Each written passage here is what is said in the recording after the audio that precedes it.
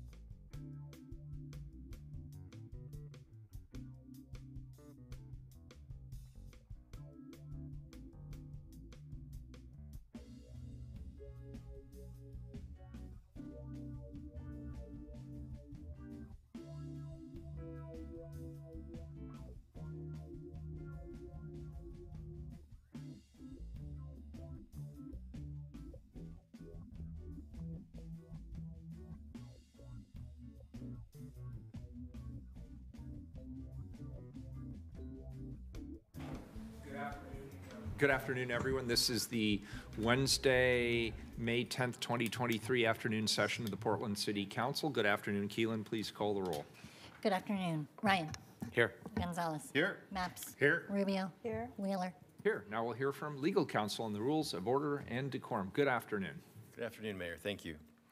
Welcome to the Portland City Council. To testify before council in person or virtually, you must sign up in advance on the council agenda at www.portland.gov/council/agenda. Information on engaging with City Council can be found on the council clerk's webpage. The presiding officer preserves order and decorum during City Council meetings. The presiding officer determines the length of testimony. Individuals generally have 3 minutes to testify unless otherwise stated. A timer will indicate when your time is done. Disruptive conduct such as shouting, refusing to conclude your testimony when your time is up, or interrupting others' testimony or council deliberations will not be allowed. If you cause a disruption, a warning will be given. Further disruption will result in ejection from the meeting. Anyone who fails to leave once ejected is subject to arrest for trespass. Additionally, council may take a short recess and reconvene virtually. Your testimony today should address the matter being considered. When testifying, state your name for the record. Your address is not necessary. Disclose if you are a lobbyist. If you are representing an organization, please identify it.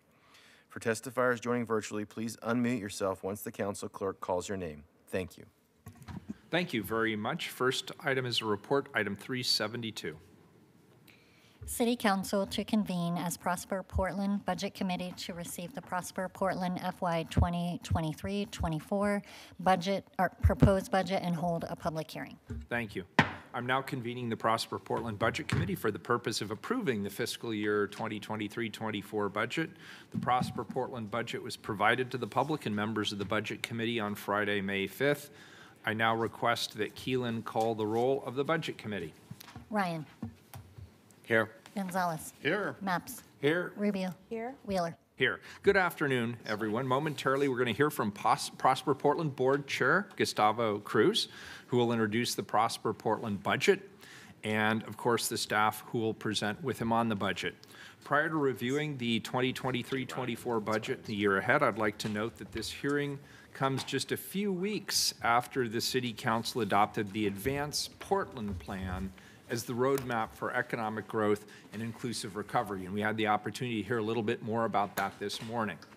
I commend and thank Chair Cruz and the board, Executive Director Branham, and indeed the entire Prosper Portland team for your outstanding leadership alongside so many public and private partners to establish a data and community-informed plan. And I'd like to thank Commissioner Rubio as well as the commissioner in charge for her outstanding leadership.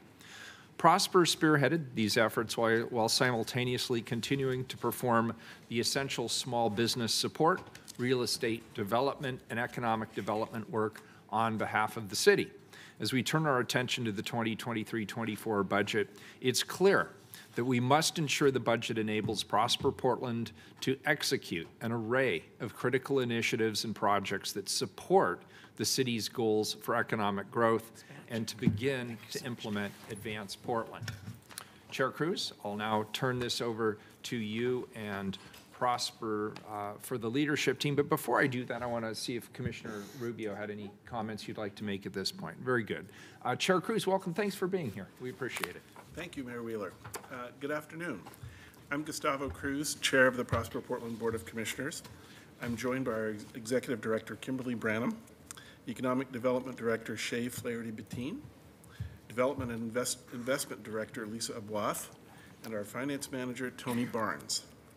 We're pleased to be here this afternoon to present the fiscal year 2023 to 2024 proposed budget to City Council, serving as Prosper Portland's Budget Committee. I will kick us off, and then Kimberly will provide an overview of the budget, key outcomes, and our strategic priorities. Shay and Lisa will then share how those priorities are reflected in the programs and projects they will lead with their teams in the year ahead. You will also hear some initial findings from the analysis Eco Northwest performed in alignment with the budget note City Council passed last year. The budget note directed the City Budget Office to incorporate $8 million in ongoing resources each to Prosper Portland and the Portland Housing Bureau, and instructed the agencies to secure a third-party evaluation of TIF districts that have already or will soon expire. Next slide, please.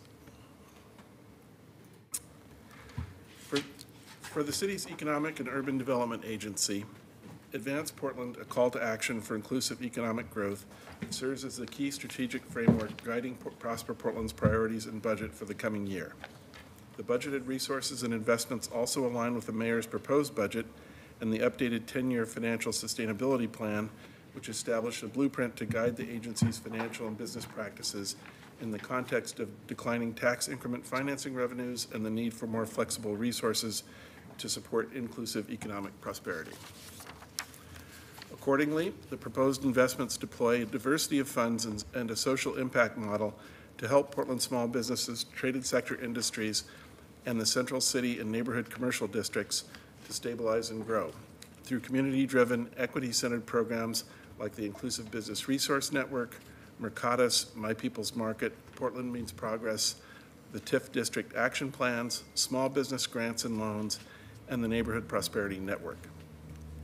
And recognizing the critical need to strengthen diverse small businesses, the budget also includes resources for operating and capital funding for immediate window repair, relief from increased insurance costs, longer-term business growth and expansion, helping industry partners to deploy innovative green products and services, and igniting commercial district marketing and activations to drive foot traffic back into downtown and along business corridors.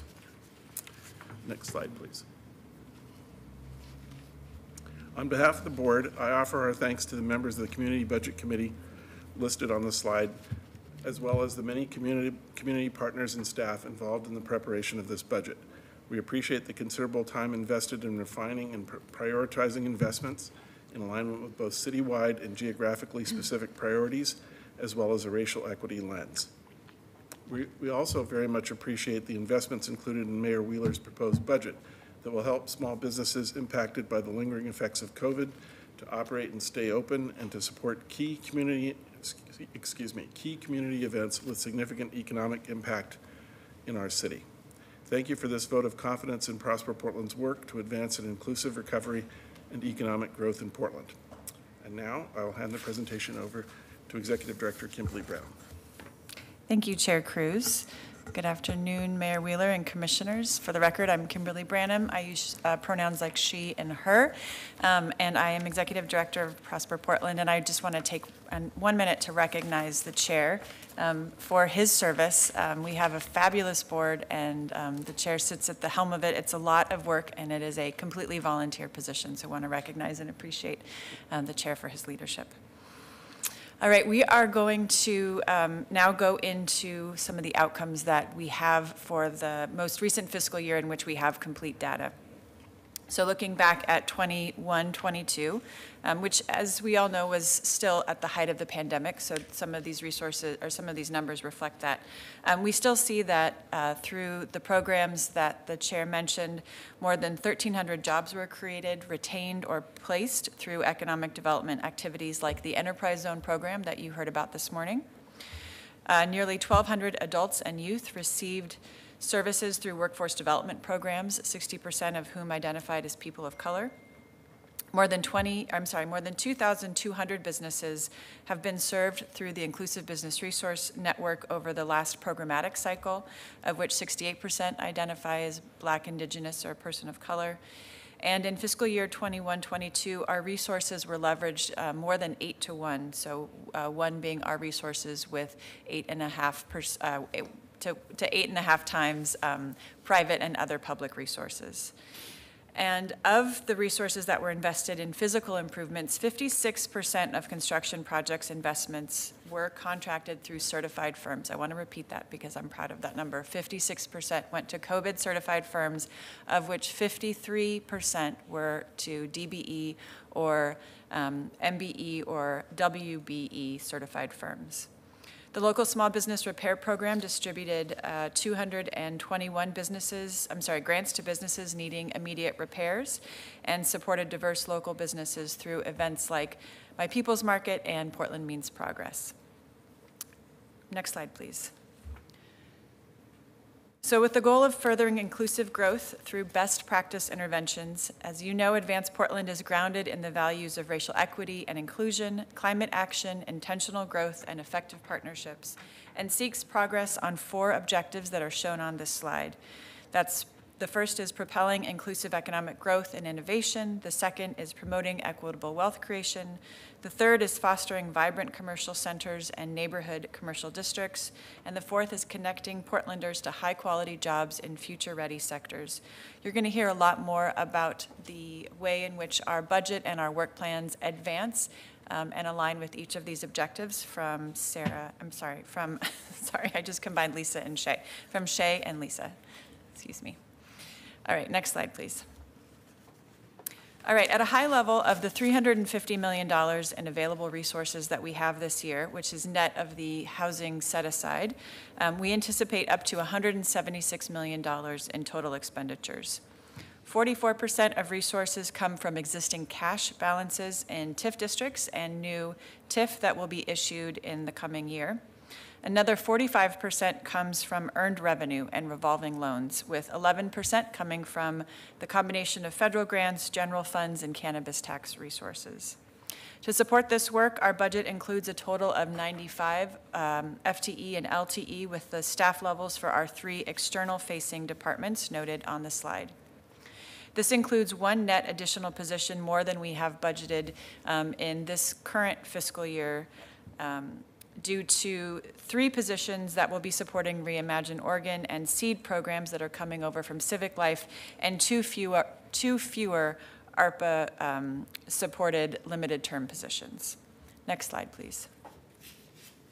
So as we look to the 5-year forecast and we compare that to the financial sustainability plan that we've had an opportunity to talk to you about, we see that we anticipate approximately $200 million in new resources using the forecast allocation of additional general fund per the budget note on returning TIF that Chair Cruz mentioned, as well as what we anticipate in terms of TIF proceeds. Compared to that 10-year compared to the 10-year financial sustainability plan, the overall gap between our budgeted resources, and this is fairly conservative, we don't include things like anticipated sale because until it happens, we can't, we don't want to show those resources in the budget. But so from a fairly conservative perspective, we anticipate that there's a roughly $18 million gap between our financial sustainability plan and our currently budgeted resources. The work to close this gap is primarily to create additional earned income from loans and investments that align with Advanced Portland objectives and are deployed using our newly formed Strategic Investment Fund, as well as remaining TIF district resources. And Lisa's going to talk a little bit more about that. We're really optimistic that we can close this gap and maintain level of service, but want to be transparent that if we are not successful in making those investments, then the gap will grow exponentially over time because, as you can imagine, it's important for us to make the investments so that we can have returns that accumulate. All right, so with that, I'm going to pass it over to Shay to talk about our non-TIF supported programs. Thank you, Director Branham. Good afternoon, Mayor, City Commissioners. For the record, my name is Shay Flaherty Betin. I use pronouns like he, him, and el, and I serve as the Economic Development Director at Prosper Portland. So the bulk of today's presentation is, of course, around the city's many TIF districts, but I'm going to take this moment to remind you and go over some of the non-TIF portions of Prosper Portland's work, including the work of our Economic Development Department. You'll recall we covered this work in greater detail at the March 23rd Budget Council presentation on community and economic development, where you heard from Director Branham and our ECED manager, Robert Smith. So hopefully this section is more of a refresher. Go to the next slide. First, I want to speak to our existing business lines with ongoing funding, as well as how they align with our new Advanced Portland strategy.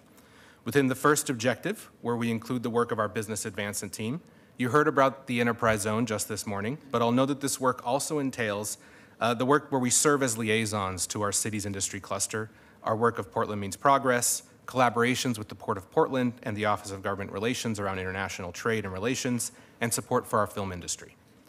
Within the goal of fostering vibrant commercial districts, our ongoing investments here look like the city's partnerships with Venture Portland and the Neighborhood Prosperity Network districts. And within Goal 2 of equitable wealth creation, I'd like to highlight the work of our Inclusive Business Resource Network, our Mercatus Registry, My People's Market, and now the new allocations for Reimagine Oregon and the SEED grants. Lastly, I'll call out that our ongoing partnership with Work Systems, Inc. around youth and adult workforce development is also funded on an ongoing basis. If we go to the next slide.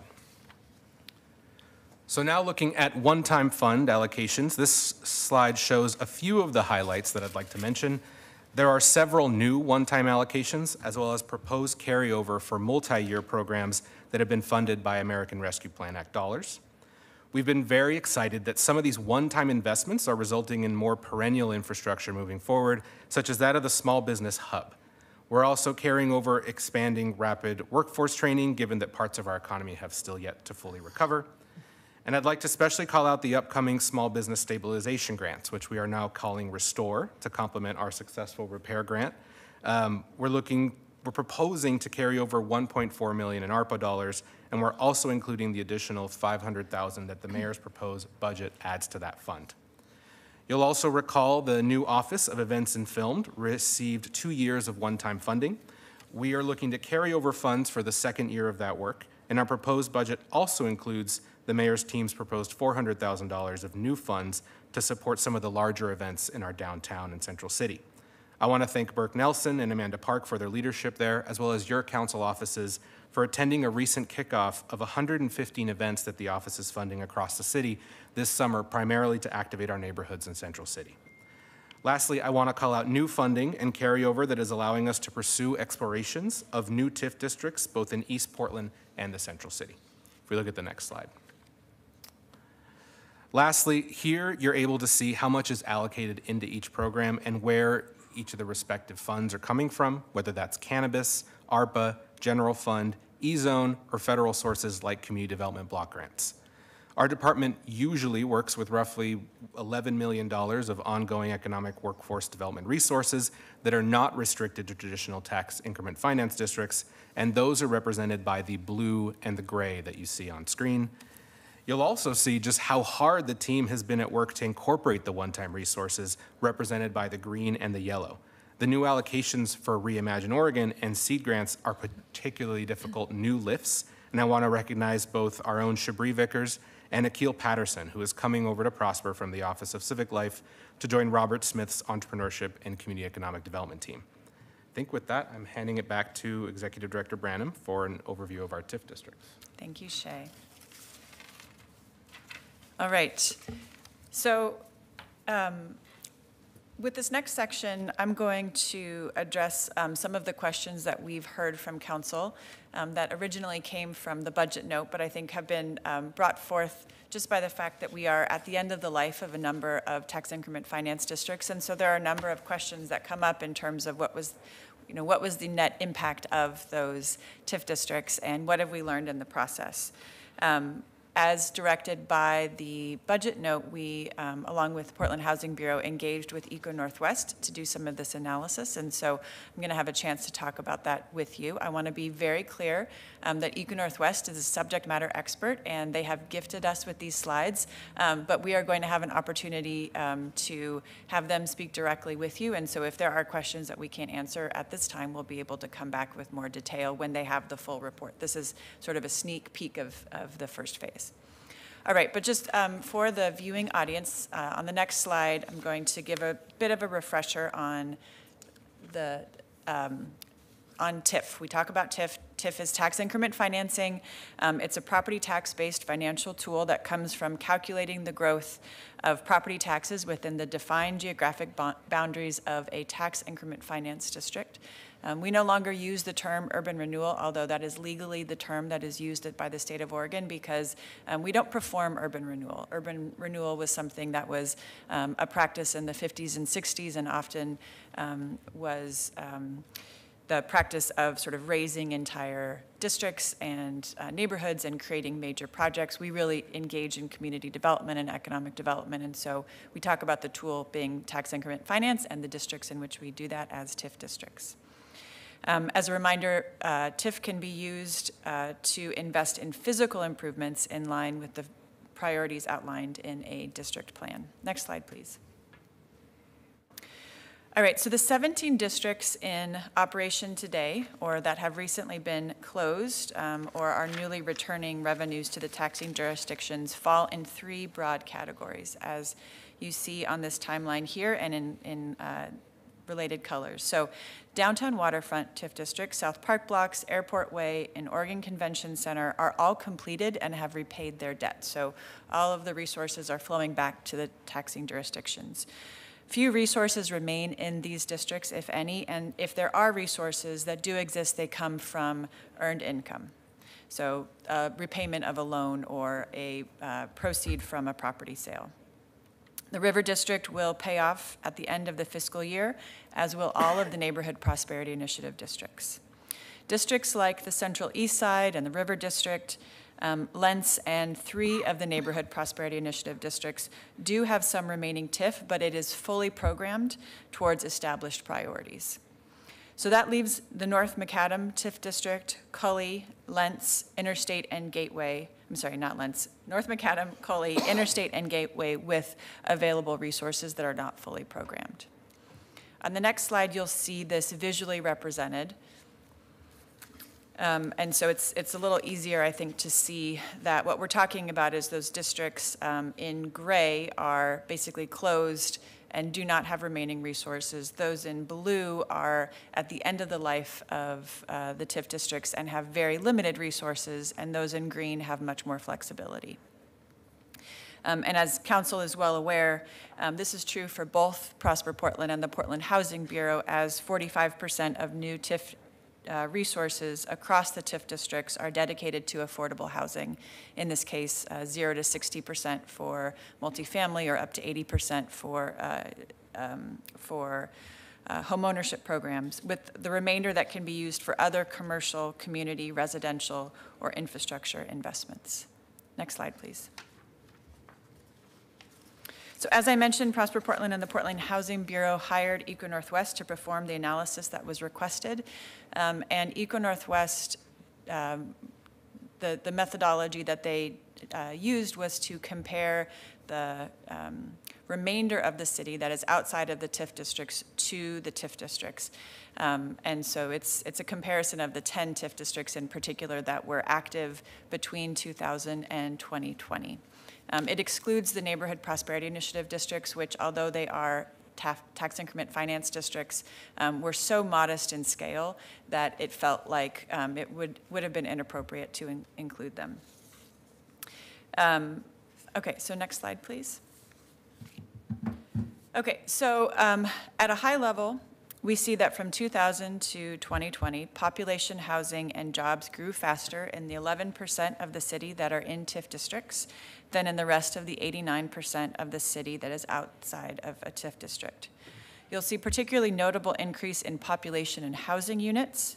This is perhaps not surprising, given that TIF districts are often aligned to, and in this case is generally aligned to, changes in zoning and land use designations, or those districts that tend towards higher intensity of residential uses. So large swaths of our city that are in single-family housing zones are generally not within our TIF districts. Nevertheless, we have seen significant increases in population, housing, and jobs within the TIF districts over the last 20 years. Next slide, please. All right, so the first major takeaway that Eco-Northwest found is that private investment within TIF districts outpaced public investments and TIF district investments, or investments of tax increment finance, 5 to 1.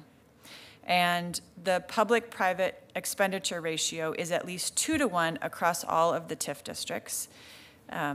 But it really changes from TIF district to TIF district. So you see in places like Airport Way and Downtown Waterfront, the Oregon Convention Center, and the South Park blocks that the ratio is closer to 2 to 1. We get up to 4 to 1 when we're looking at Gateway, Lenstown Center, and the River District. We are all the way to 10 to 1 at North Macadam, and then it's a 16 to 1 ratio for interstate. So for every $1 of tax increment finance resources invested in interstate, there were $16 of private investments that were made. Across the 9 TIF districts that are shown here, they're doing some analysis on the Central East Side, so that will be forthcoming. There was a total of $4.9 billion of private investment and about $1 billion of investment of TIF. So I think it'll be interesting to hear more about how Eco-Northwest interprets this, but I think it is safe to say that TIF does not completely make the market, right? It is not the case that if you put in X dollars of TIF, you will get Y outcome. It is a complex environment.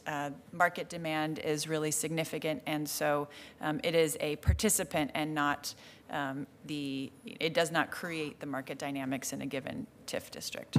Next slide, please. All right, the second takeaway is that housing production increased faster inside of tax increment finance districts than outside. In fact, 41% of all housing developed in the 11% of land in TIF districts. Again, this might not be surprising. Many TIF district plans explicitly focus on housing investments as a priority. So for example, Gateway called for expanding and improving housing options. Interstate called for an increase of a broad range of housing types. Lents called for providing new and rehabilitated housing units suitable for households at a range of incomes and housing needs. And most districts have similar housing objectives. So these council-adopted housing goals, combined with significant TIF investments and just the zoning and land use and market conditions, has led to more rapid housing production within the TIF districts. Next slide, please. So takeaway number 3 is that TIF supported 50% of all affordable housing units built since 2000. Nearly 6,000 Portland households were able to secure stable, affordable housing because of tax increment finance dollars in the last 20 years. Half of all affordable housing units built during this time period were built in TIF districts. And this momentum contributes to several of the policy objectives that have been articulated in the plans in order to create a full range of housing options. One of the things as you dig down deeper that's interesting is that TIF dollars funded 56% of regulated units affordable to households earning 30 to 50% of area median income, and 44% of units available affordable to 50 to 80%. So they funded a greater percentage of housing units at the 30 to 50% than at the 50 to 80% of area median income. Next slide, please. So this slide shows that 56% of all affordable regulated units are inside of TIF districts. This heat map shows you where there's a high concentration of permanently affordable regulated units, and you see that that is largely within the central city and north and northeast Portland, but areas like Lentz and Gateway also have some degree of affordable housing within those districts. Next slide, please. All right, takeaway number 5 is that employment grew faster inside TIF districts than outside. So jobs grew in aggregate when you look and you combine all of the TIF districts faster inside TIF districts than the remainder of the city, and they grew faster in most individual TIF districts, so Airport Way and the Central East Side, Downtown Waterfront, Interstate River District, South Park Blocks, and Lentz than in the remainder of the city. In those areas that are in salmon colored, those were below the average for the city. I do want to note that this takes us through 2019. So the employment information is not yet available for 2022 and 2023, and so Eco Northwest determined, given it's challenging, given that the most recent data really takes us in the middle of the pandemic, and so it stops at 2019. And they're going to continue to evaluate more recent data as it becomes available. Next slide, please. And finally, the final takeaway, number 6, is that Eco Northwest found that TIF districts are more racially diverse and are diversifying faster than the rest of the city. We know that residents in TIF districts are also younger than the rest of the city, and that our K-12 population is more diverse than our older population. In a future phase of the consultant's work, they're going to follow up and really examine and dig into some of the indicators that might help us understand demographic changes, to understand some of the drivers. But at a high level, we see that TIF districts have been and remain more racially diverse than the rest of the city. So with that, I'm handing it over to Lisa. Good afternoon, Mayor and Council. I'm Lisa Abwoff. I'm the Director of Development and Investment with Prosper Portland, and I use she, her pronouns. And I'm pleased to be here today to share an overview of our current TIF district-based work and related investments, particularly for the coming fiscal year. And this work certainly builds from the analysis and past investments that Director Branham shared, but it also applies the lessons learned that we have made over the past 5-10 years to better center community and equity in our investments, in our real estate projects, and in our public-private partnerships. Next slide, please.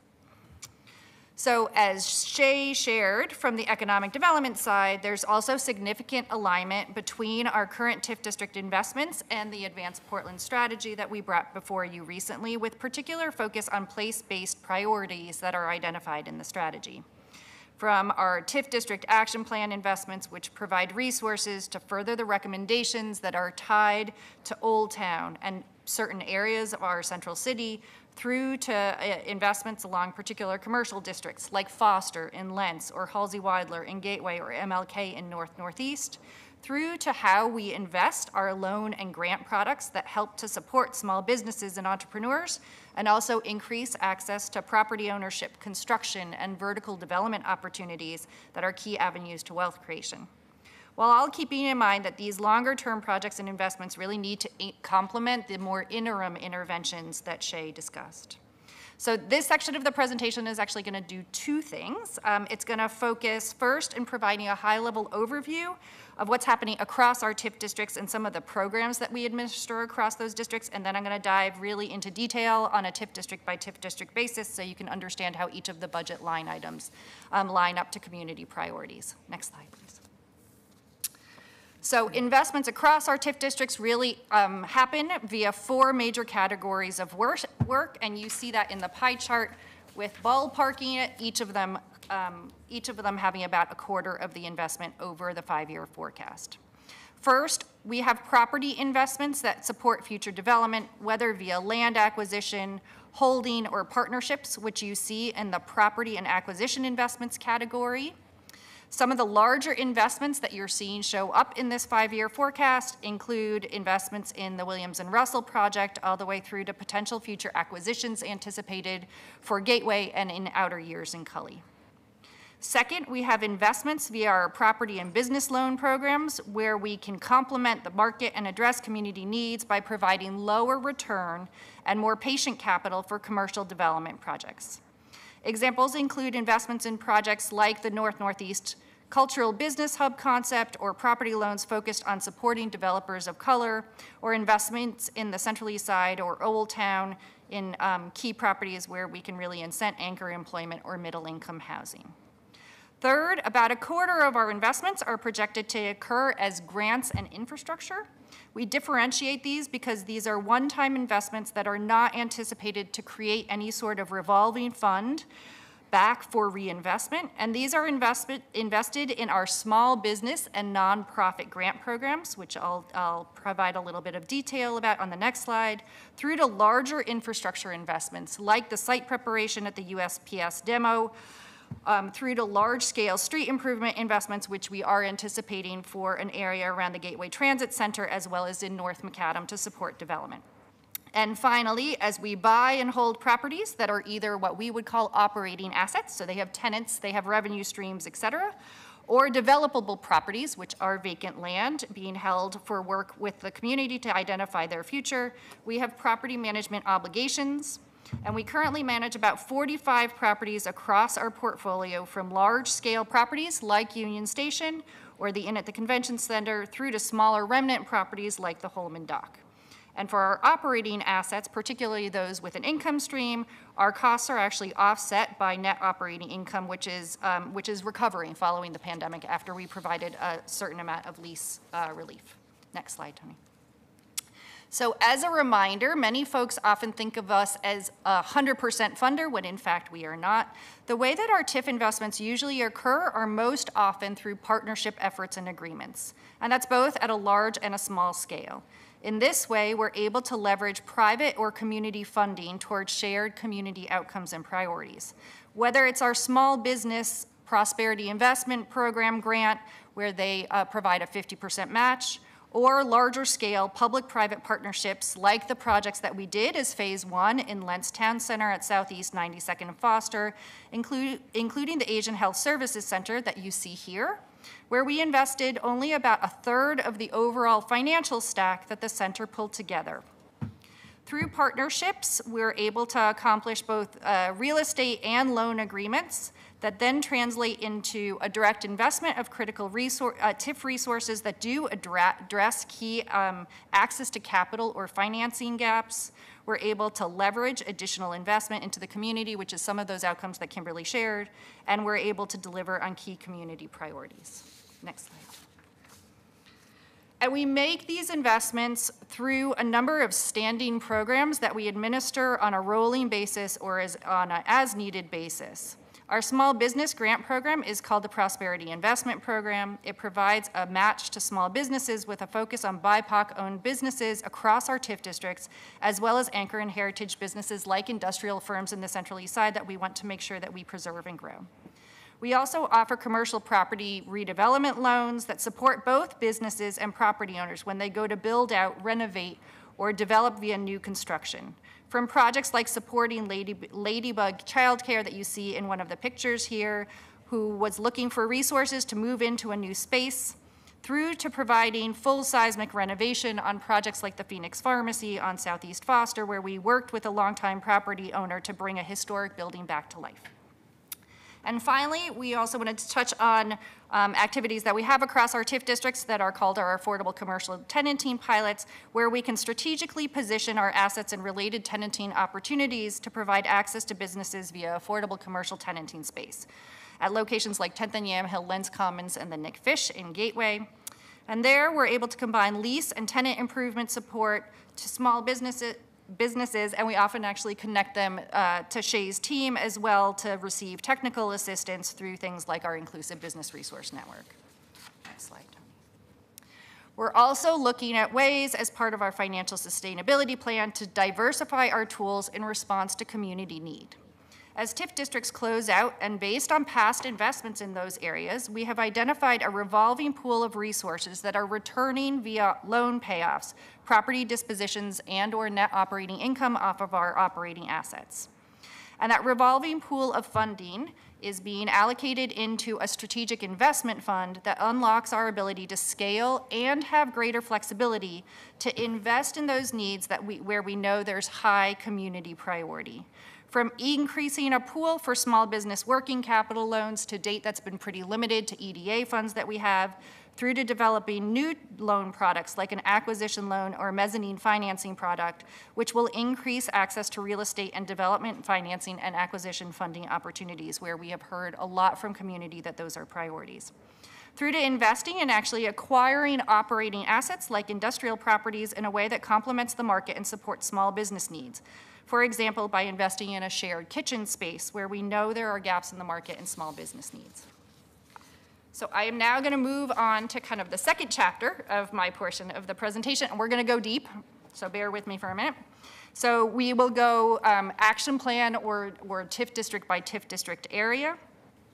So the first area that we're going to cover is the River District and Downtown Waterfront. We have combined these because, in fact, half of Old Town sits in one TIF district and half of Old Town sits in the other. And our priorities across River District and Downtown Waterfront focus in three major investment areas. First, Broadway Corridor, completing the USPS facility demolition, so you do see those sizable resources in our budget for the coming fiscal year. Partnering with the Office of Transportation and the Bureau of Environmental Services to start construction of streets and utilities, and partnering with the Parks and Recreation on an open space design for the eventual extension of the North Park blocks and the Green Loop. We will also be transferring a parcel to PHB for development as affordable housing in a first phase. And finally, continuing our relationship with Related and Melvin Mark as we think about future private development on Broadway Corridor. The second big area of investment between the River District and the Downtown Waterfront TIF district budgets is implementing the Old Town Action Plan, where we are focused on stabilizing businesses through grants and loans. So you'll see the PIP line item, you'll see our commercial property redevelopment loan line item. We're also addressing some adjustments that the Community Association requested to really have funding go to nonprofits as well as businesses on a rolling basis, together with advancing middle-income housing development on properties that we own within Old Town, knowing that there were major lessons learned coming off of the Central City and Advanced Portland Strategy findings, that areas with an improved and a better balanced mix of uses were more stable coming through the pandemic. And last but not least, we are also focused on disposing of what we call legacy properties within the agency of Centennial Mills and the old fire station. Next slide, Tony. Next, we're going to focus on our two key TIF districts in East Portland today.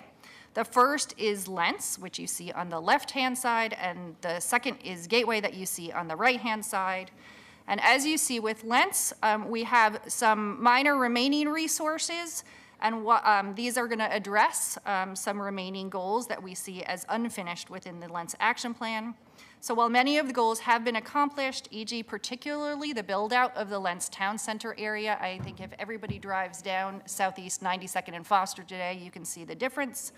There are other goals within that action plan that we see as unfinished and we continue to lean into, and those are particularly the support for community development investments and small business support along the key corridors of things like 82nd Avenue, 122nd Avenue, Powell, and other portions of Foster where we haven't made as sizable investments as we did in the Lents Town Center.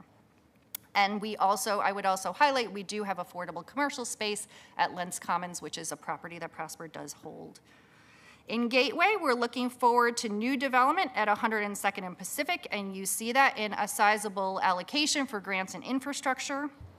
This is a partnership with Mosaic as well as with David Douglas School District that will bring new middle-income units to the Gateway Transit Center and pilot an innovative modular housing approach which will be fabricated in Portland. And our resources will go to investing in improvements that are called for in PBOT's Gateway Master Street Plan, which will then support development on private property, as well as future expansion by David Douglas School District on their Elks Club property. Other activities we have underway in Gateway are also an update of the 5-year action plan. It's been about 5 years, so similar to what we did in Lentz, we're kind of reevaluating, and particularly now that there are more resources in the TIF district, identifying where community priorities and needs may have changed. And we are actively working on tenanting of the Nick Fish. We do own the ground floor commercial space of the Nick Fish out by the Discovery Park, where we anticipate building out the majority of the ground floor space for a BIPOC-owned childcare business, and we're really excited about its interface with the adjacent park. Next slide, Tony. Next, we're going to talk about our implementation of the North-Northeast Community Development Initiative Action Plan. This is, in fact, inside of the Interstate TIF District, and our current focus via this action plan and working really closely with our leadership committee that meets monthly there is we are developing and launching new real estate-based access to capital loan programs and piloting these in the North-Northeast area, working with the TIF that we have available via Interstate. We're also working closely with MISO, Craft 3, and Beneficial State Met Bank, amongst others, to really make sure that the financial tools that we're bringing to bear complement those that they have available for community. We're identifying opportunities to invest resources in affordable commercial and the siting of a cultural business hub, which was one of the actions called for in that action plan. And last but not least, we are supporting the Williams and Russell project in partnership with the Williams and Russell CDC and the Portland Housing Bureau. Our early investment that you'll see in the budget for next year will go towards land development activities like parcelization that will then support the eventual development of 3 distinct projects on that site, one of which would be affordable housing, another of townhomes and an office or commercial building. Next slide, Tony. The next 2 TIF districts that you see on this slide, on the left-hand side, you see the pie chart for our investments in the Central East side. On the right-hand side, you see our proposed investments for North Macadam. Our investments in the Central East side are focused on loans to support small businesses and property redevelopment. Together with our grant products, we've seen significant uptake in this district for those, just given its industrial and commercial character. This includes on properties we own, like the workshop blocks, but also via public-private partnerships. Together with an infrastructure allocation that we have put in place to support OMSI's master plan, particularly the build-out of New Water Avenue, which we know will be key for new development envisioned in their master plan. In South Waterfront, we have long heard from community partners in South Waterfront about their infrastructure priorities, which include the continued build-out of Southwest Bond Avenue to support OHSU's ongoing growth at the Schnitzer campus as well as in the Central District area, the development of the South Portal connection, which is at the south end of the district, and then the build out of the Greenway to really give folks kind of the opportunity to engage with the river along a continuum, and you'll see that in some of the resources we have this year into next with Alamo Manhattan as they build out the Greenway down in South Waterfront. We also continue to carry budget for, we do have a disposition and development agreement with Portland State University that resulted from an amendment to North Macadam a few years ago, and we anticipate this agreement could need amendment just based on PSU's current plans. Next slide. Within the newly formed Cully TIF district, we anticipate that year 1 budget, so the budget that you will be approving for this particular fiscal year, will largely be focused on community engagement costs to co-create an initial 5-year action plan, as well as the, which was committed to in the TIF plan, as well as the governance charter. With near-term investments occurring via stabilization grants, like our Prosperity Investment Program grant to help small businesses stay and grow within the district in the next 2 to 3 years. And then longer term, we do have resources available that could go towards longer-term investments like land acquisition. Next slide. And finally, but not last, we're also engaged in various areas of the city where there is community interest in exploring future TIF districts. From East Portland and areas east of 205 or west of 205 all the way north to along the Columbia Corridor, we are working with partners both in community and within the public sector in terms of PBOT and Metro working along 82nd Avenue to really identify next steps, convene the community, and work that exploration analysis. Through to the downtown core and at key sites for high-density development, we're also hearing interest in the potential for tax increment financing to support conversions, infill housing, affordable housing, and funding for infrastructure at key master plan sites that were identified in the Central City Plan, where infrastructure resources are limited and infrastructure build-out is critical to supporting high-density future development. And I'm just going to close with, we also need to acknowledge as we hear this community interest, we know that any new TIF district investments would need to complement some of our near-term tools, both for recovery and retention, but also that there may be broader needs that complement it, like workforce training or capacity building within community. And with that, I think we're taking questions. Good. I've got one regarding the question of housing and tax increment financing. It looks like most of the housing that's currently being built by the Housing Bureau is low-income housing. Could workforce housing be built with TIF dollars? Is there any prohibition against that? If we wanted to fill some of the missing middle, could we do it with TIF dollars? Mayor, we can, and we have in certain cases, and Very so Lisa can speak to that, but I think what you will see within Old Town Chinatown, for example, is a prioritization of that middle income housing, so above affordable, above the 0 to 60. But in Lentz, I think in the Lentz partnership, we went up to 120%. And so there's nothing statutorily within the use of TIF that prohibits that use. The way that it's set up because of the set-aside policy is that anything that goes to 0 to 60% of AMI goes through the Portland Housing Bureau, so Prosper Portland doesn't have purview or say over that portion. And then any of the other uses within that 55% can be, physical improvements in line with the priorities articulated in the TIF districts. Thanks, I appreciate it. Commissioner Maps. Sure. I want to thank you for the presentation today. And I might have missed it, and if I did, maybe you can just help me understand. I think we began the presentation saying there was an $18 million gap. Did your presentation explain how that gap was going to get filled or addressed? Or could you re-articulate to me how that's going to get sorted out? Yeah, great question, Commissioner. So I think I touched on it really briefly. So what we are anticipating is that the $18 million will be filled through earned revenue and earned income. And so Lisa mentioned and talked a little bit about the Strategic Investment Fund that is seeded by program income, so previous earned income, and we're hoping that it continues to be a revolving loan fund benefiting community priorities, but also creating revenue that we can use to offset some of our operating costs. And so we know we can do it because 45% of our budget is currently from program income. I think the key question that I have, and that is an open question, is just what's happening in the market and whether there are places where we can place capital. But I think we're cautiously optimistic that it is possible. Thank you. Although I'm not sure I'm tracking. Are we talking about loans here? Are we talking about Yes. being a landlord? So Yeah. loans. Do you want to pull that slide up again and just walk through that? And Lisa, maybe you can speak to it. So I would think about it, the earned revenue comes from three major areas. One is loans, so both business loans and commercial property loans. I think the one with the strategic. The second is from net operating income, so we do have properties that generate net operating income. Yeah. And the third is from land sales. So very often we'll buy property, and then when we resell the property, if there's any incremental value, now sometimes there's not, sometimes there is, but that delta in value actually could come back in as earned income that goes into the Strategic Investment Fund.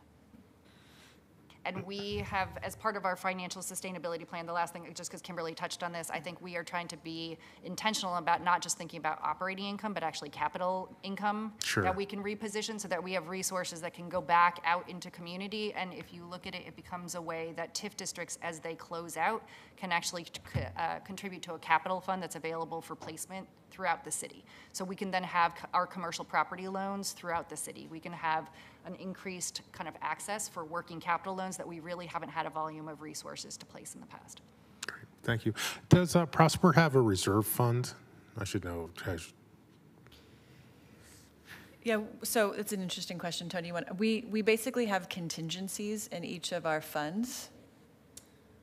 Yes, we have contingencies, it varies in each tax increment district. We also have what's called a business management fund that holds about a $6 to $7 million reserve. We use that to cash flow lots of activities, for example, American Rescue Plan programs, as well as community development programs where the cash is not there up front. So it's both a cash flow tool and a reserve tool. So those reserves are project specific, so you couldn't move extra dollars from one pot to another, from one project to another, or can they move that way? Yeah, go ahead. Well, with the, Commissioner, with the new strategic investment fund, that will be citywide, and that has an allocation of up to $45 million over the next 5 years. Okay, thank you. One last question on this. So what happens, God forbid, if we're unable to reach to fill the 18 million? What is that? Yeah, what does that scenario look like? So I think we would, it would depend how much below we were, of course, but the main drivers, so I'll take a step back. So the financial sustainability plan is largely focused on our operating income or our operating investments and making sure that we have resources to support the staff that deploy the resources, as well as some of our key programs. There's also a capital component to it, and of course there's a relationship between the two. But if we go below the $35 million that we need to support staff and key programs, I think we would need to look at whether we were making reductions in staff or reducing programs, and to what degree. And we will have at least a year or two of advanced warning, and so that would be a conversation that we would need to have with community, with our board, and with you all in order to make those difficult decisions about what would need to be reduced. Okay, thank you, that's helpful. And I'll wrap up with really what I will condense down to 2 comments, so I can let my colleagues get in here. I very much appreciate Eco Northwest's attempts to evaluate the impact of TIF. I've been eager to see that, and I want to thank Commissioner Rubio for circling back and making sure that work gets done. I do have some feedback. I'm not quite sure if I'm convinced that your control here is correct. So we have the sort of the treatment, which is basically imposing a TIF district on a neighborhood, and then our control group is kind of the rest of the city, which doesn't have a TIF district.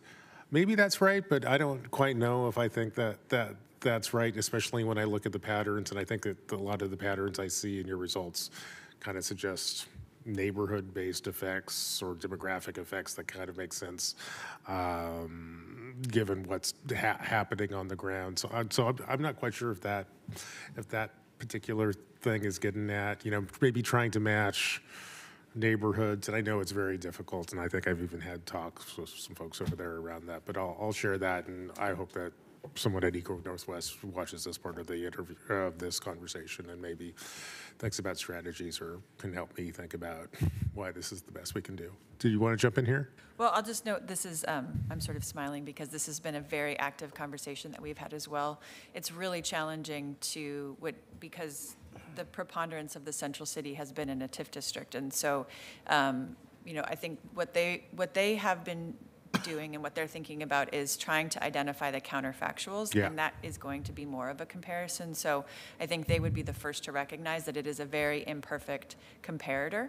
And so definitely we'll share that with them. They probably are watching, but we'll share that with them and make sure that when they get into the counterfactuals of what might have happened, but not for TIF, that they can speak to some of those questions. Great, I appreciate that.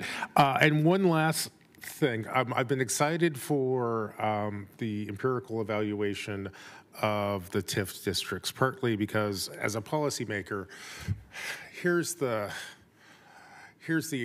information or the tests that I'm trying to evaluate. I'm trying to figure out my return on an investment from a dollar I have in the general fund versus my return on investment for a dollar I have in TIF funds that are dedicated to economic development versus the return on investment for a dollar in TIF funds that I have set aside for housing. And I'll tell you, especially because my thinking here has evolved a little bit, I'm even just on the housing piece, I'm kind of even comparing that to the return on investment for a dollar I have in, let's say, a housing bond and whatnot. I think you guys maybe get me closer here, although I'm not quite sure based on what I saw today, and I would need to read it more closely and process if I have enough information to really weigh the returns on investments or the expected returns on investments I'm trying to get from this various mix of places we can put the public's dollars. Obviously my goal here is to try to we're going to do all of this to some degree, but how do I optimize the right mix is what I'm trying to figure out. So as you tweak, as Eco Northwest tweaks their analyses, those are some of the things I'm looking for. And unless you want to jump in on that, I'll turn the floor back over to my colleagues. All right, thanks.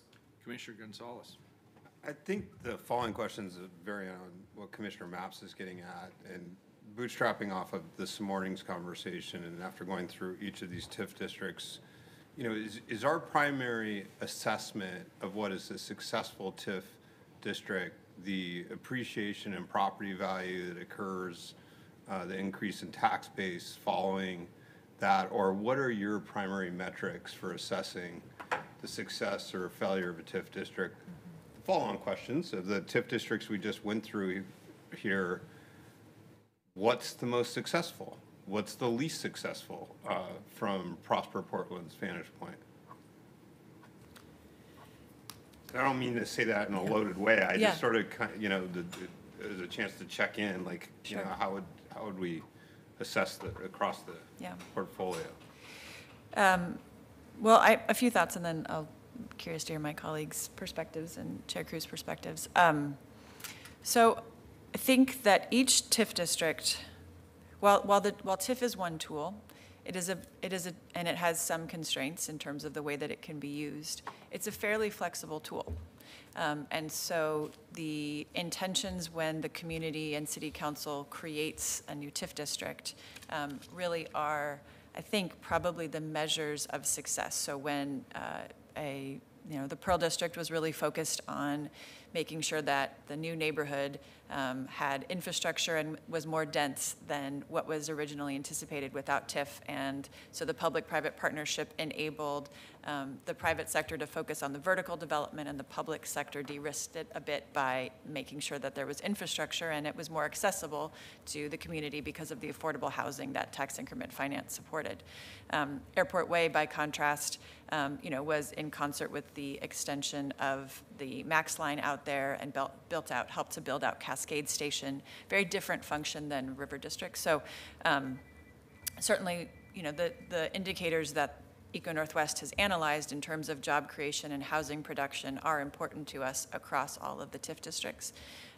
But I think there are places like the Gateway Tax Increment Finance District where the community would tell you, and Prosper Portland would say, that we probably have underperformed in comparison to what the community hoped for in terms of level of private interest and what we've been able to do with those resources. So I'd like to think a little bit more before completely answering your question, but I think at a high level, it's really, what does the TIF district call for, and then how have we performed?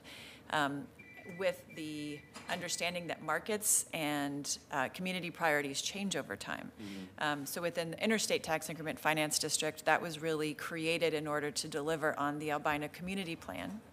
And then decisions were made in terms of the sequencing of investment for the match for the yellow line, right? And so, and it also came on the heels of, Tony's gonna have to address it, but there was some changes to the property tax and the way that TIF worked, and so there were fewer resources at the beginning to focus on affordable housing.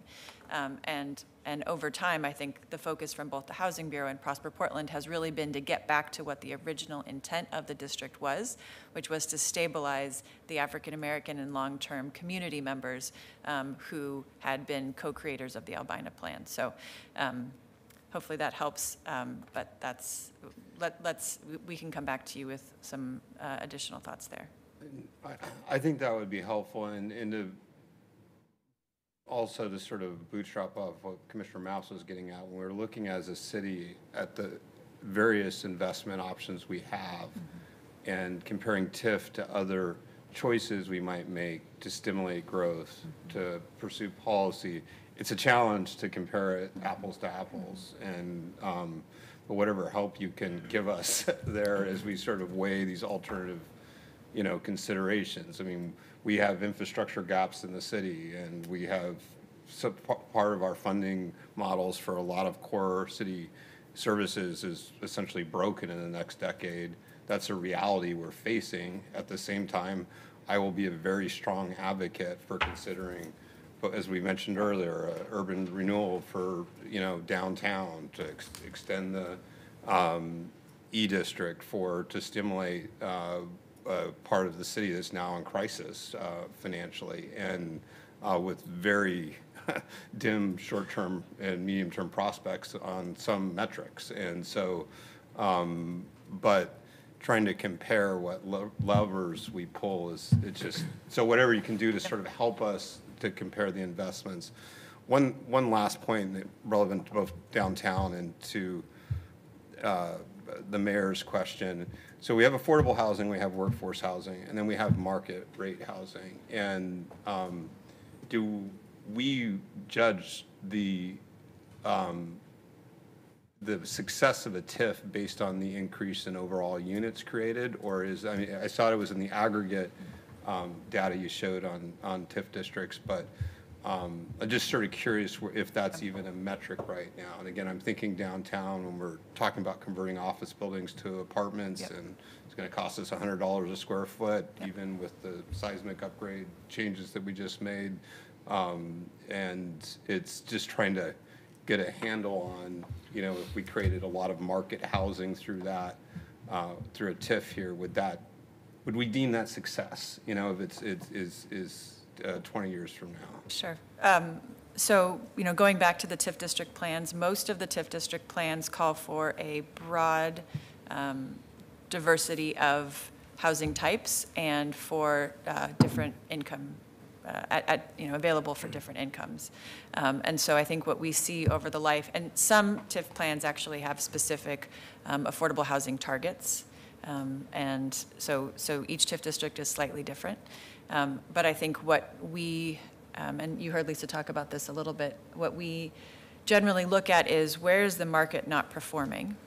And so where might we step in and help to address that market failure? If there's a particular portion that is not performing at, either if it's 0 to 60 or 60 to 120, or just market rate above that, is there an area that we are not seeing product be able to come online, and why is that? And is there something that we might be able to do that would create that inclusive, vibrant diversity of incomes that we know make neighborhoods more successful? So I think it's, if we only built high-income housing, I don't think anybody would feel that that was successful.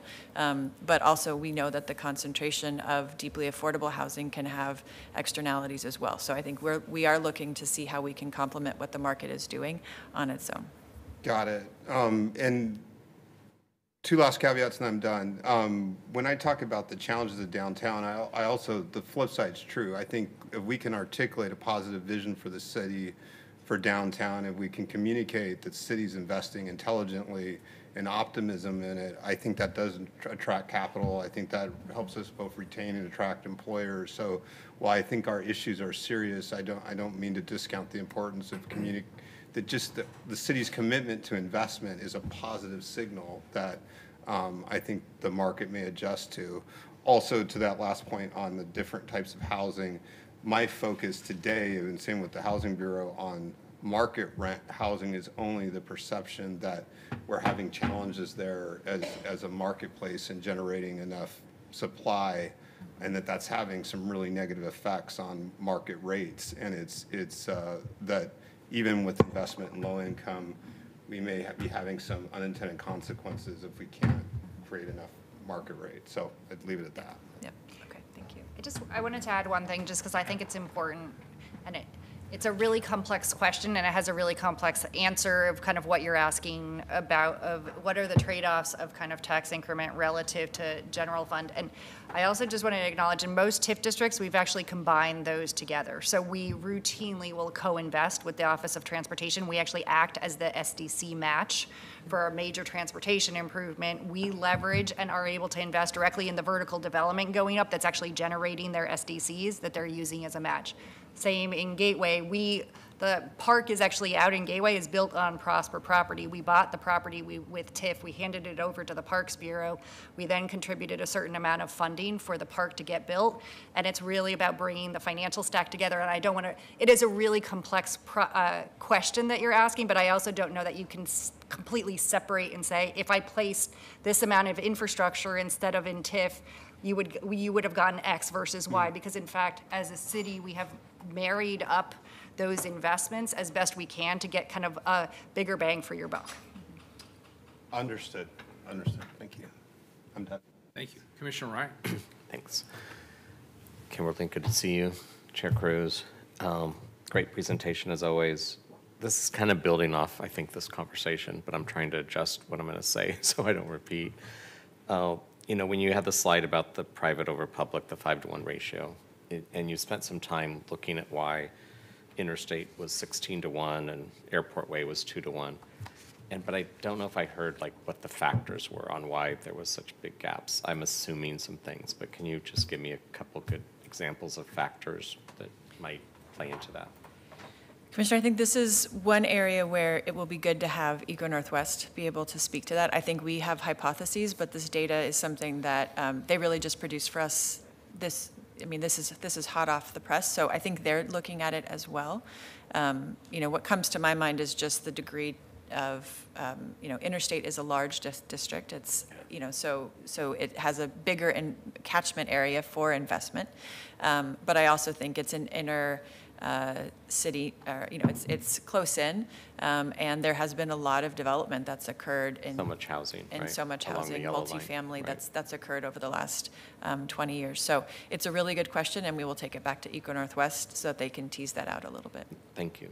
And then in the budget side of this whole conversation, with the ARPA dollars going away eventually, it's another cliff. It feels like another cliff. And what I noticed is that you've focused, and you know, we've had a lot of conversations about support for small businesses, and that's most of our dialogue we've had, and it goes for the stabilization and the preventative, right? Correct? Mm-hmm. So my point is, when those, we're going to need those in 2 years from now, and we won't have the ARPA dollars. So is that a conversation the board and the staff is having about how to continue that much needed and wanted support for our small businesses? That's the number one conversation I have when I'm just out in the community.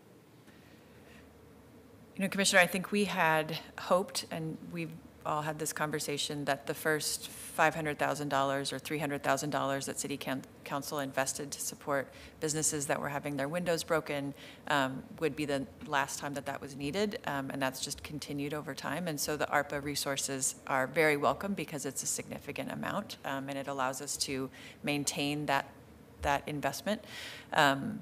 So we have not, in all honesty, done a lot of thinking about it. I think we are maybe slowly digesting the fact that this is going to need to be an ongoing program. And probably what we would be talking to our board about would be just using the Prosperity Investment Program, which is our grant program, and making it an easier tool. Right now, it's, you know, it's a TIF-based tool, and so that might be what we would build on. But we're going to need to get back to you on that in terms of what might be some reasonable ongoing resources for that purpose. And again, back to the complexity of this. Clearly, our priorities around community safety, around homelessness, around who knew that the fentanyl crisis would get to this level. All of these are the factors, right? And so that's what's happened since 2020 is an escalation of all of these activities. So sure, it was COVID, and then we had the unrest, and we thought this would go away. But all we're seeing from my friends out there is insurance rates going up, incidents going up, fatigue going up, and you've been like the aspirin for their headaches. And so that's a compliment because they have said to me that if it wasn't for Prosper, they don't know what they would do. So I just think it's one of those big picture items that this entire council has to keep wrestling with you. Yeah. Thank you. Thanks. Thank you. Commissioner Rubio. Thank you. Great presentation, everyone. I just have a couple of questions. First, can you explain to me a little bit more, say a little more about the third-party or property acquisition and the mezzanine financing, just so I understand it? And then, is this a tool solely within TIF, or can it be used outside of TIF? Okay, the second question is easy. It is outside of TIF because, in fact, one of the limitations of TIF is we can't support a third party to buy property. So we can buy property, the Housing Bureau can buy property, we can then put it out for bid or a partnership, but we can't provide kind of resources directly to a third party to buy. And we know there is very significant demand in community, as well as folks looking to kind of get into or scale up in development. So it would allow us to have a property acquisition loan program that we don't have today because we've been constrained by TIF. Mezzanine financing is really, it's kind of, it's almost like our GAP tool, but it complements conventional debt. So it comes in as more a higher risk, but it covers what equity investor could look like is mezzanine financing, and or it can be a bridge loan. So it gets you through construction, then it gets taken out. Okay, thank you. And very often that's your highest interest rate lending that comes into a project, so you can bring a project's costs down by providing that product. Okay, great. And then my last question is really talking about as we're looking east and creating more TIF districts east. Can you talk a little bit about how that work is going to be informed by what we've learned from Cully? You guys want to take that one? You want me? Go for it. Thank you, Commissioner. Fantastic question, and I really appreciate my colleagues Lisa's team's partnership on this, as our teams have been collaborating on this for some years now. The Cully TIF district, I think community members were especially excited by kind of the list of allowable uses of projects, right? I think Executive Director Branham just spoke to kind of lessons learned from Interstate of what happened when you had the early investment in the yellow line without stabilizing community first. And so really when you're looking at the community-led aspects of the Cully TIF district, folks were particularly excited by the fact that you are centering those stabilizing investments on the initial side of the work as you have those first years of increment. I think our partners in East Portland are similarly looking at that model, both from a governance perspective and the allowable uses, to say this is a tool that we could use as well. And there are some catalytic projects that, folks are looking at. I think the departure of Walmart along 82nd is something that folks are particularly excited by, as the potential for community on that community, whether it's stabilization or the resources on that site. So I think there are a number of lessons learned, both from Cully, but also I think from our previous work in other TIF districts. Okay, great. That's great to hear. Thank you. Commissioner Mapps. Yes. Commissioner Gonzalez's comments, I think, helped me refine some of my thinking about what I was looking for from Eco Northwest. So I'm just putting this on the record for Eco Northwest to think about as they complete their evaluation. I think the real information, or some information that would be very valuable, and I think would be relatively straightforward to pull together for this, is just some data on change in property values in TIF districts versus outside of TIF districts. I think from there you could use some algebra and figure out a bunch of different things, and I think it's pretty straightforward to probably find that information.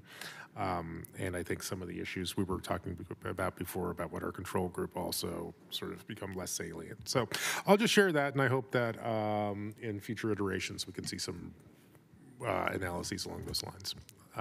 That's all I have, Mr. Mayor. Thank you very much. Do we have public testimony on this item? We do. We have one person signed up. Jonathan Isaacs was going to join us in person. I think I see him over there. Welcome, John.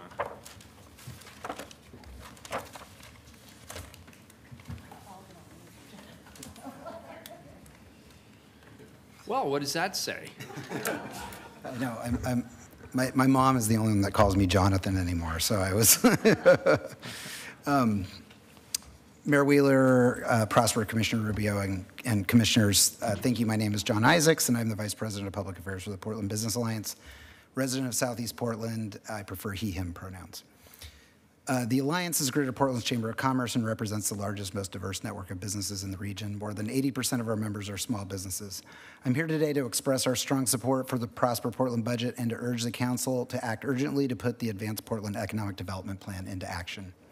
First, I want to commend Prosper Portland Commissioner Rubio, Director Branham, and the Prosper Portland leadership team for the truly outstanding work they led, collaborating with a wide diversity of partners in the development of the Advanced Portland Plan. It is a plan that meets this critical moment for our city with proposals big and small that are community and data informed, build on our strengths, and are consistent with our city's values. To urgently begin the implementation of Advanced Portland, we urge you to adopt the proposed 2023-24 Prosper Portland budget. Now, I'd like to point out a couple of findings and recommendations in Advanced Portland that could be overlooked but are critically important at this particular moment. This plan, while optimistic and bold, is also realistic that we can no longer count on unfettered population growth. Multnomah County is shrinking, having lost approximately 25,000 people in 2021 and 22. This is permanently lost tax revenue. If we don't start thinking in a competitive mindset, we could watch an inexorable cycle of population loss and a shrinking tax base take hold. The Advanced Portland Plan calls out one of the reasons for our declining population. On page 4, it plainly states that Portland's tax value proposition has eroded with increasing livability concerns and a 32% increase of taxes for businesses since 2019. Thankfully, on page 11, the Advanced Portland Plan offers a common sense policy prescription to this problem. It says, bring a resolution to City Council to require inclusion of a financial impact analysis when new regulations, policies, or taxes will have an impact on private parties to understand the full cost to companies bearing the cost. Again, I want to thank Commissioner Rubio and Prosper Portland for advancing this common sense policy proposal, and we urge the council to adopt this policy as soon as possible.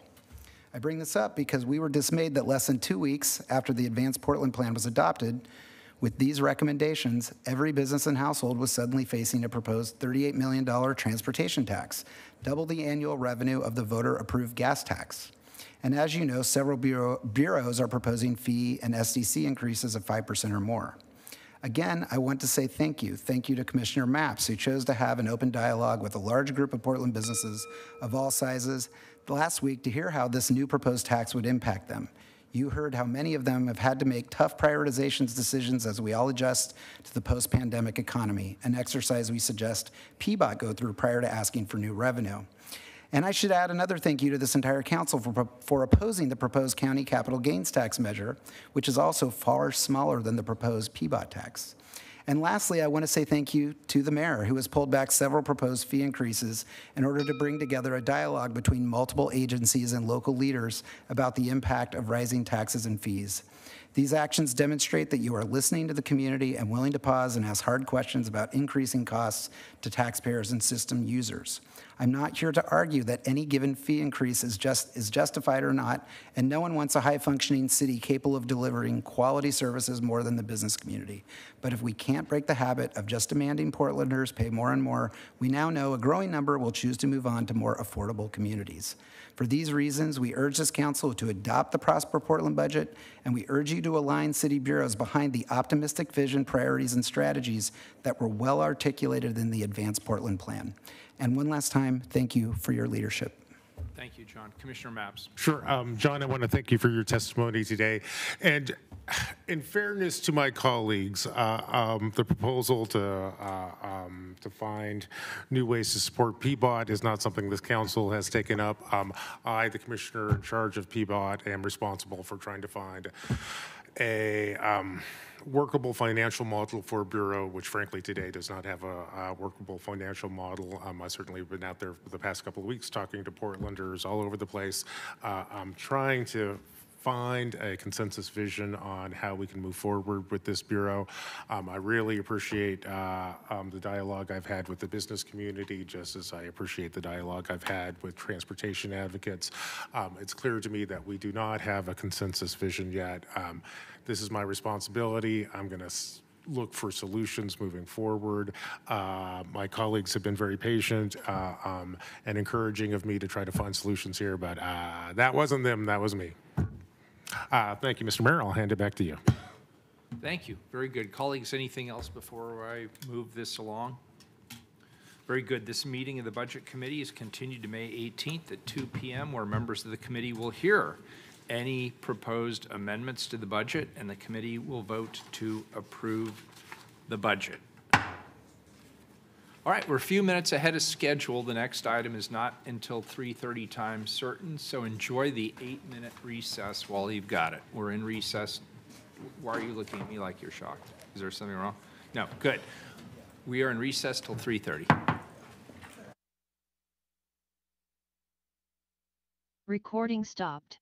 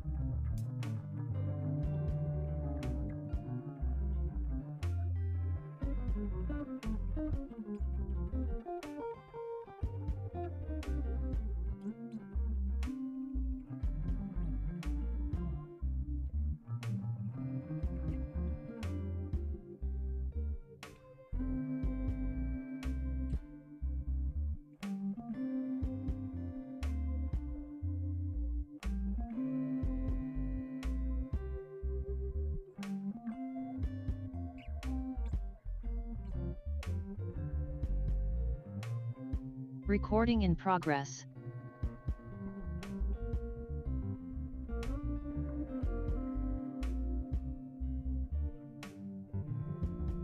There's that.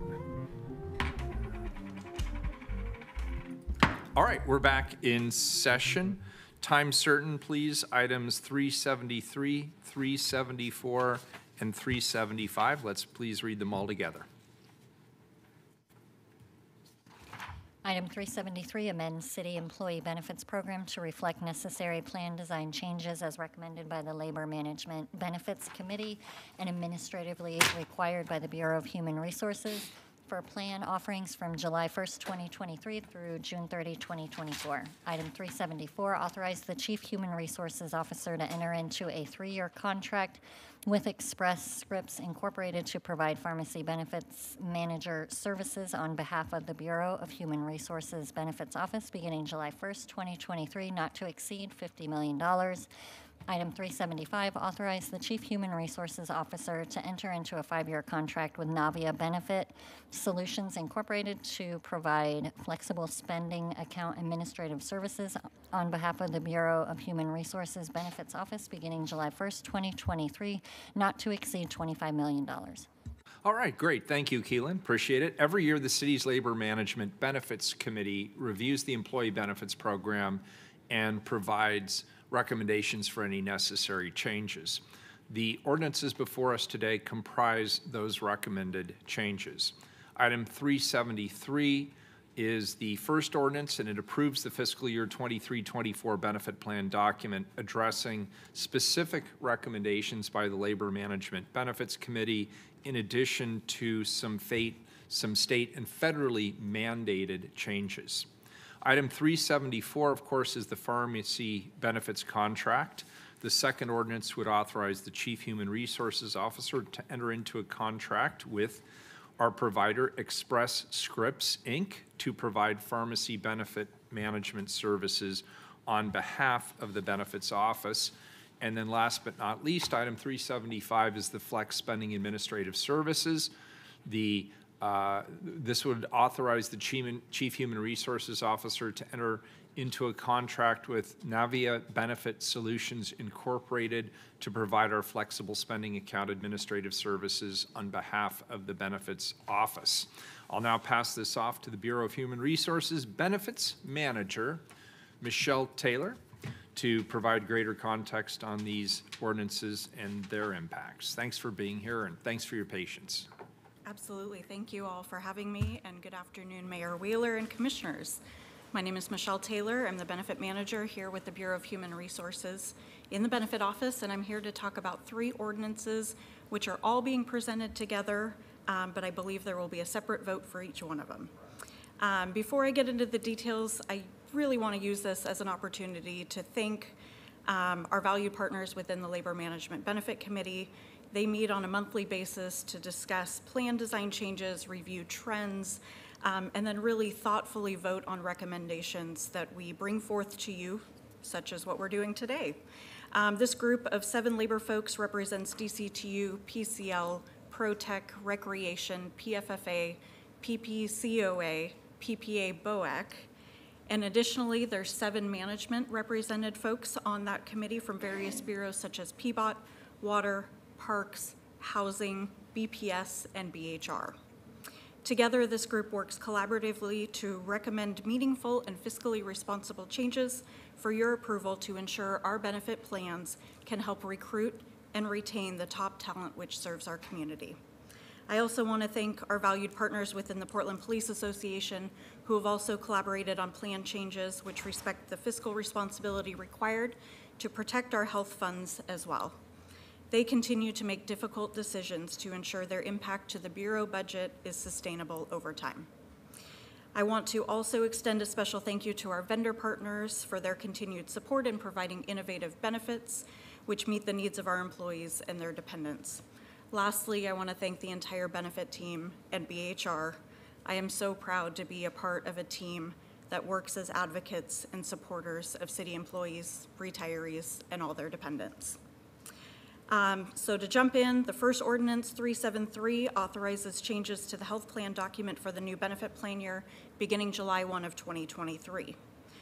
While the plan documents represent the legal requirements of the health plan and the health reimbursement account, by approving this ordinance, you are also approving plan design changes recommended by the Labor Management Benefit Committee and for administrative requirements which BHR and the Benefit Office are responsible to fulfill. We have 2 federal regulatory changes to include in this approval. One includes the end of the federal public health emergency, which returns COVID-related claims to regular benefit coverage levels effective actually Friday, May 12th, 2023. COVID vaccines will remain covered at 100%. There are some additional changes to the No Surprises Act of 2021 Consolidated Appropriations Act, which includes allowing for ongoing changes when final rules are enacted as they're continuing throughout the years. There are 2 state-based regulatory changes, which include changes to the definition of a disabled adult dependent. Disabled adult dependents starting July 1 can be covered if they have a written statement from the child's physician and the child had at least 2 years of medical coverage on the parent's plan before reaching age 26, and one of the following. It's a long one, bear with me. The subscriber claims the child as a tax dependent. The child's tax return shows an adjusted gross income of 150% or less of the federal poverty level, or the subscriber is the legal guardian of the child. It actually expands the definition of what we have currently in our plan. The second state change is the removal of a trip limit for emergency ambulance services. There had previously been about a 300-mile radius, but now it's going to be dependent upon the nearest facility capable of meeting the needs of the individual. So also an expansion, a little bit less restrictive than what it was before. Now I'm going to move on to the changes that were actually recommended by the Labor Management Benefit Committee, which are up for your approval today. Changes to the City Core Medical, that's the self-funded PPO plan, include the removal of 4 visit maximum for nutritional therapy services. So in the past, there was a cap of 4. We're asking that to be removed to ensure that there's compliance with the Mental Health Parity Act. Prior authorization would not be required for the first 5 visits, but any additional visits would require a prior authorization just to ensure medical necessity. Changes to the Delta Dental Plan recommendations include reducing the waiting period for restorations following interim caries arresting medicament application from 3 months to 2 months. Now you're asking what that is, right? So in lieu of doing a filling, there is an application that a dentist can place on a tooth, and then in the current plan, it allows a dentist to reevaluate after 3 months. This is reducing it to 2 months because there is some evidence that you can determine whether or not that additional or that more invasive type procedure fillings are needed after that period of time. I like to call it a tooth Band-Aid. It's the step before the filling. So more frequent ability to apply that under the Delta Dental Plan. Changes to the Kaiser Vision Plan include increasing the vision hardware allowance from $150 to $250 every 24 months. That would bring it in line with our other vision plan and also adjust for the increased costs in vision over time, since that hasn't been changed in an incredibly long period of time. The last recommendation from the Labor Management Benefit Committee is to continue the expanded visits allowed under our Employee Assistance Program. Right now, it's been a pilot program for a couple of years now, increasing for PFFA folks, those are our firefighters, from 8 visits to 13. And then for the rest of the city folks, it is from 5 to 10. So we're recommending that we keep the additional 5 Employee Assistance Program visits. Those are no cost. They're completely confidential to employees and their household members as well.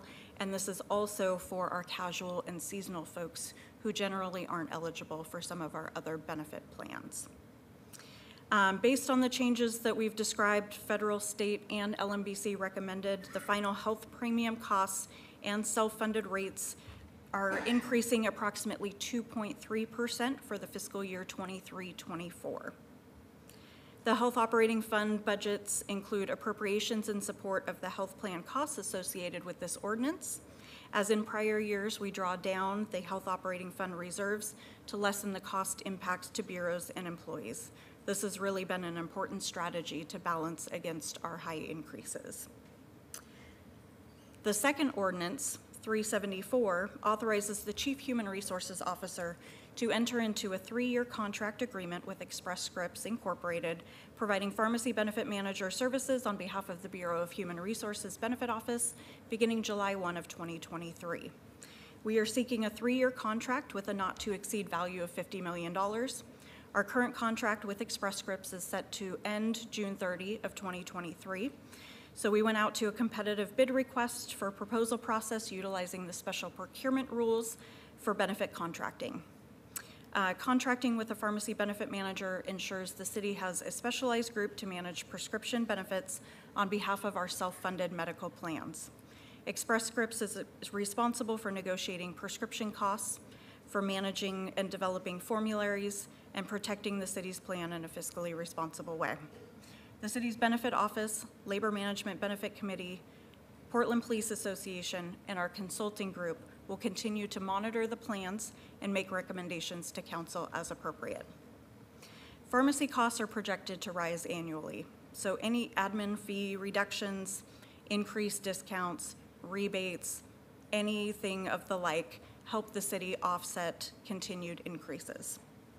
Continued specialty program implementations and strategic contract negotiations with our provider will be key in helping the city curb pharmacy costs over time. Going out to bid regularly allows for the most competitive pricing, service guarantees, while keeping in mind minimal disruption to our members. With our continued partnership with Express Scripts, we are expected to save the city and plan participants over $2 million in our first year of the new contract compared to our current pricing, and about $8 million over the contract period of 3 years, which amounts to over 20% in savings versus current. The third and final ordinance, number 375, authorizes the Chief Human Resources Officer to enter into a 5-year contract with Navia, providing flexible spending account administrative services on behalf of the Bureau of Human Resources beginning July 1 of 2023. The not to exceed contract amount is $25 million and is mostly comprised of reimbursements to Navia for qualified claims reimbursement paid to plan participants and funded through voluntary employee contributions. It's over $24 million of employee contributions, but the contract has to be that high to ensure the money can flow through correctly. This is a new vendor as a result of a competitive bid process and results in the city saving almost 25% in our annual administrative fees, while increased functionality, including debit card access for those who use dependent care expenses, better claims adjudication process for an enhanced participant experience, and more accessible technology. This contract allows us to continue offering valued pre-tax healthcare and dependent care spending accounts as an employee benefit to help our workforce offset their out-of-pocket costs. The requests for the funds for these 3 ordinances are available within the city and PPA health operating funds, in addition to the payroll clearing funds for employee contributions to the flexible spending account. Before I conclude my remarks, I just want to put out a shameless plug that our open enrollment begins on Friday, the 12th.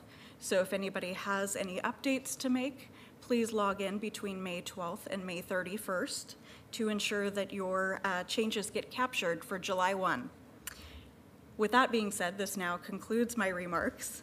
I ask for your support in authorizing these 3 ordinances, and I'm happy to answer any questions you all may have. Thank you. Any questions at this particular juncture? Good, it's pretty straightforward. I believe we have somebody signed up to testify. We have one person signed up. Perfect. Kimberly Goheen Alban. Hi, Kimberly.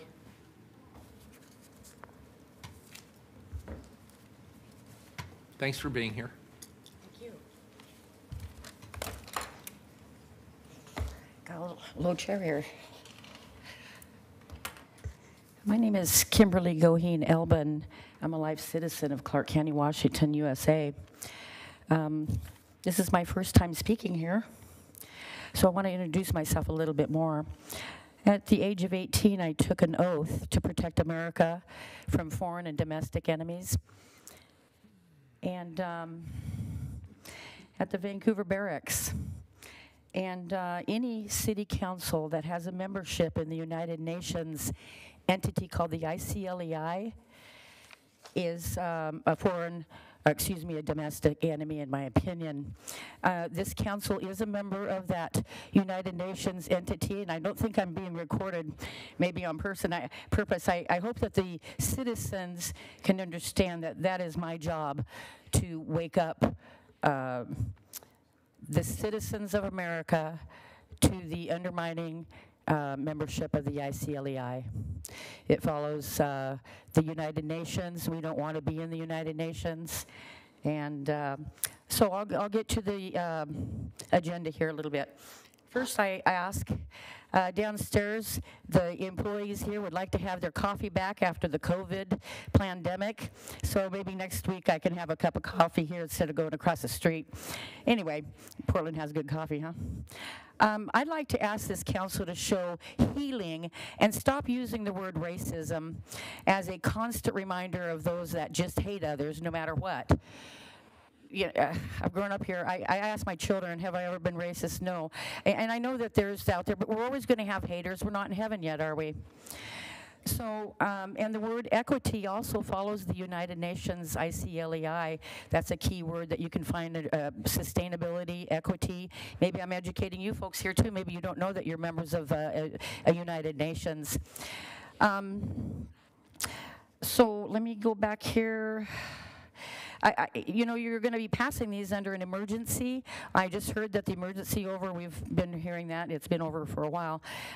So I ask, what emergency are you going to be passing these 50 million hard-earned tax dollars? And that's just here in Portland. Of course, I'm over there. Vancouver City Council are 15-year members of the United Nations, and they're my duty over there. It says here in your community impacts and community involvement, the action is largely internal to the city government process. Big city right there. People need to wake up. We want our government back. Love all you guys. Keep your jobs and all that, but you must do it under the lens of the Constitution. And so that when the people vote you in, we believe that you're under the Constitution, not the United Nations. This is by the way, I want to let the public know that the ICLEI has a twofold agenda. It is to have a one world order government, and that is going on, and they want to depopulate the world, and that's happening also. Thank you. Thank you. Are my 3 minutes up, sir? Yeah, thank you. Thank you. Thanks for being here. All right, so colleagues, any further comments or questions before we call the roll? Okay, we'll start, Keelan, with item number 373, an emergency ordinance. Please call the roll. Ryan. Aye. Gonzalez. Aye. Maps. Aye. Rubio. Aye. Wheeler. Aye. And we'll go to 374, an emergency ordinance. Please call the roll. Ryan. Aye. Gonzalez. Aye. Maps. Aye. Rubio. Aye. Wheeler. Aye. And last but not least, item 375, an emergency ordinance. Ryan. Aye. Gonzalez. Aye. Maps. Aye. Rubio. Aye. Wheeler. I would like to thank Michelle, and I'd like to thank our Labor Management Benefits Committee group for their hard work on this. I really appreciate the changes that they brought forth this time. I'm really glad that we have a group of employees and managers working together to highlight some of the necessary changes to our benefits program. I think these changes significantly improve our plan offerings. These benefit plan changes expand critical health care access for our employees, and it also puts equity and social determinants of health at the forefront of decision making. That's not only the right thing to do, it's also good business to do it that way. I'm encouraged by the expansion of service while maintaining low overall costs, and I want to thank everybody who worked so hard on this. I vote aye, and the ordinance is adopted, and we are adjourned. Thank you, everybody.